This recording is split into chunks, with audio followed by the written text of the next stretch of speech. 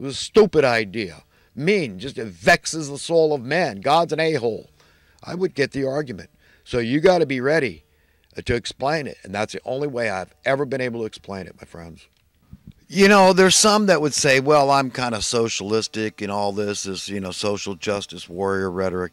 Listen, not at all. I mean, if you call Section 8 housing, this $50 billion a year we spend to subsidize the housing costs for poor people that can't afford to pay their housing costs across America, it's been going on a long time, $50 billion every year. Knowing that all that money goes into fat cats' pockets, it makes the problem worse. Do you think that I'm pro welfare? You think I'm pro socialism? Okay, I mean, I denounce that. That's reprehensible. It's unconscionable that we tolerate this kind of crap going on. And we can't, the states can't siphon off a share of that money, a percentage, to buy permanent housing for people. And we got, you understand why they don't want the problems fixed? Do you know how many good, well-paying jobs exist within the parameters of these social welfare programs?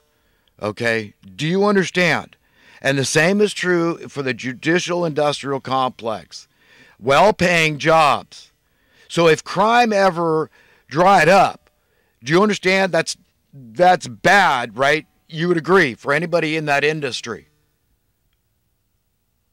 They're going to lose relevance. They're going to lose job security. They're going to get laid off. Do you understand the madness that persists in our land in the 21st century when we're supposed to have made a modicum of progress? And we think we're not going to give account for this? I mean, you better have your belief systems intact, and they better hold water. That's your BS. Okay? That's who you are, is what you believe. And you choose that. It's your own choice to not care about others. We're not going to be just judged by the things we do wrong in life, but the things we fail to do that we should have done, which are equally important. Okay? And we're failing. As a purportedly civilized society, we're failing, and it's sickening, and it's sad, and we've got to fix it quick, man. Fix it, because I believe Judgment Day is nigh. God's ready to put his foot down. How much more can he tolerate? This is crazy. We're all without excuse. Okay? It's only willful stupidity, willful ignorance that we're going to carry on like this. One more day. And you think I'm anti-capitalism? No, but the evidence for capitalism is that your money steadily goes up in worth. Let me explain that. It's due to the law of supply and demand, which is a very intricate part of true capitalism, is the laws of supply and demand. And just like what happened to the VCR from the early 1980s when it cost $1,000 of early 80s money to the mid 90s when it was $50, they were $50 on sale. That's what happens. Why? Because we as a civilized society find easier and easier methods. An industrial society, an automated society, a robotic society. We find easier and easier methods. It's our imagination. It's innovation. It's trying to make our lives better and easier. That's why we do these things. It makes perfect sense to God.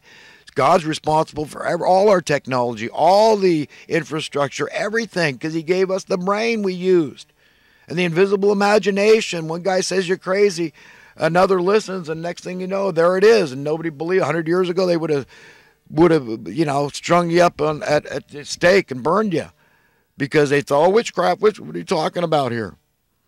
But there it is. And God's responsible for it. He's the one to thank. So do you understand? We start making all gobs of it. So housing should have gone down in cost.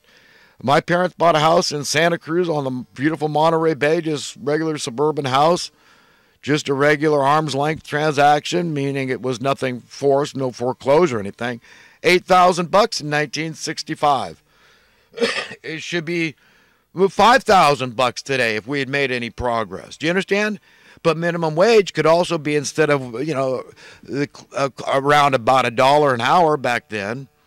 Okay, so you might clear a couple $100 a month. Your mortgage would be $50. You had all that extra money. to spend on the family. One person working. That was the federal minimum wage. And we should have seen it improve from there. But the federal minimum wage could have prevented the debasement of our money, the watering down, the dilution of our money. Okay, because employers would have complained if the Federal Labor Department came out and said, we're giving these federal minimum wage workers a raise because, here's these people drove up their cost of living unnaturally. It wasn't because of supply and demand issues. It was because of colluding and market manipulation, price rigging, price fixing. That's what happened here. This is what drove up the cost. And so we're going to give the workers a raise. They're just trying to stay even Steven and maintain the same standard of living. You understand? It's fully justified for the Federal Labor Department to do that. And then the employers would have backed off. Then we would have had the conversation right then and there. Oh, you want to let them manipulate markets and drive up, you understand? Then here's what, what's good for the goose is good for the gander. So you see how it would have prevented it, stopped and runaway inflation in its tracks right there? You think this is happenstance? You think this is incompetence or stupidity? These are the most educated people in the land running these departments. This is by deliberation. They did this on purpose. That's how they normalize slavery. We're in trouble. They've dragged us down this demonic rabbit hole toward hell a long way, and we're in a lot of trouble.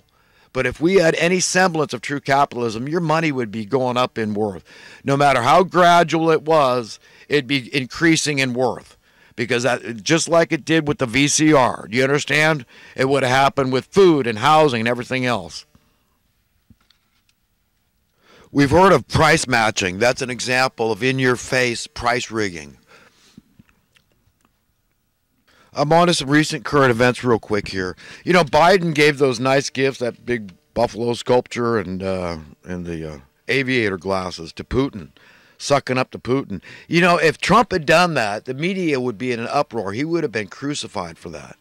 But yet, absolutely nothing from the right or the left. Nothing. And I'm not saying we shouldn't have peace with Russia. I've been saying that all along. In Glendale, California, Southern California, down there in L.A. somewhere, these cops, like 4 or 5, it was on like Inside Edition, beating the hell out of this teenager. They looked like white cops beating the hell out of a white 17-year-old white kid, teenager. People like that shouldn't be cops.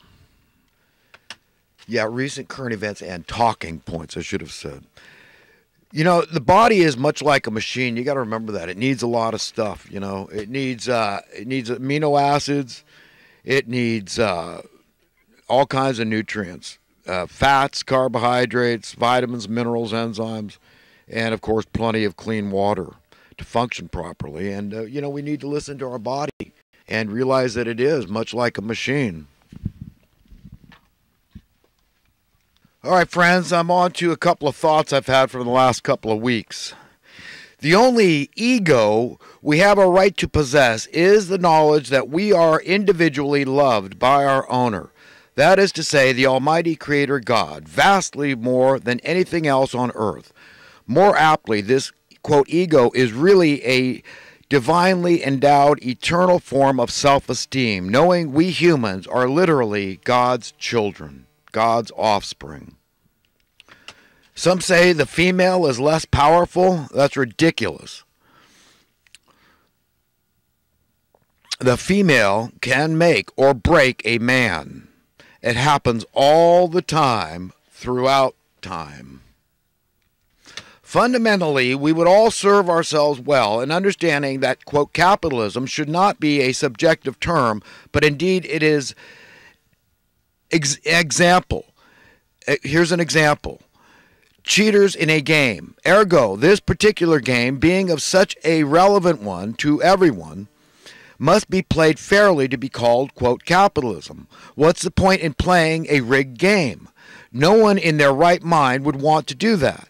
If evil men cannot be brought to heel by righteous men in a nonviolent manner, they will continue to degrade in our society. Less and less justice for the financially disenfranchised. One erring human being cannot punish another erring human being and expect positive results. Those who have shown mercy will be shown mercy. Friends, I got to leave it there. Have a great day. Have a great eternity. Be a nice human being. Enjoy your life. Treat others the way you want to be treated, and love God above all else. And it'll go well for you. It's the maximum amount of happiness we can find.